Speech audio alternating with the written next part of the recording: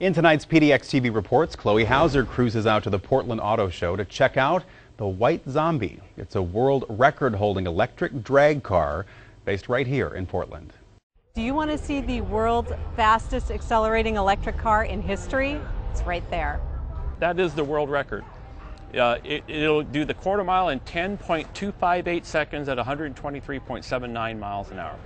John Whalen created the White Zombie out of a 1972 Datsun. He wanted to show the world that electric cars could be fun and exciting.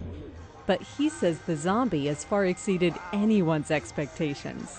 When you go down to the drag strip and you knock heads with Porsches and Corvettes and Camaros and Mustangs, and their jaws are hanging down, when you beat them with your battery-powered cars, all of a sudden the whole world changes for them, and now they want to know how they can get an electric car. The White Zombie may be a high-speed ambassador for electric power, but it got that way with a lot of trial and error and hard work. John says the mechanics of converting gas cars to electric is easy. You just take out all that gas stuff and throw it away and put electric stuff in, and then you have an electric car.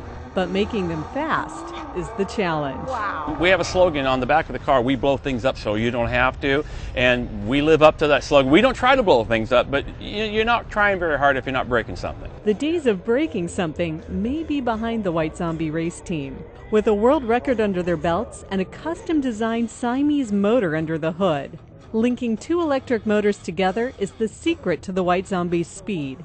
And John hopes it will also drive them toward their next big goal. Now we're looking at nines, and a 9-second car comes in on a trailer and has no interior and has an engine that gets 1 mile to the gallon, and we're going to drive down there with an electric car and run nines. We're pretty confident we can do it. I asked John where you can see the White Zombie around town, and he said usually people just see his taillights, but you can check him out at the Portland International Auto Show this weekend.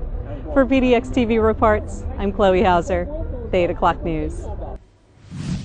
In your water cooler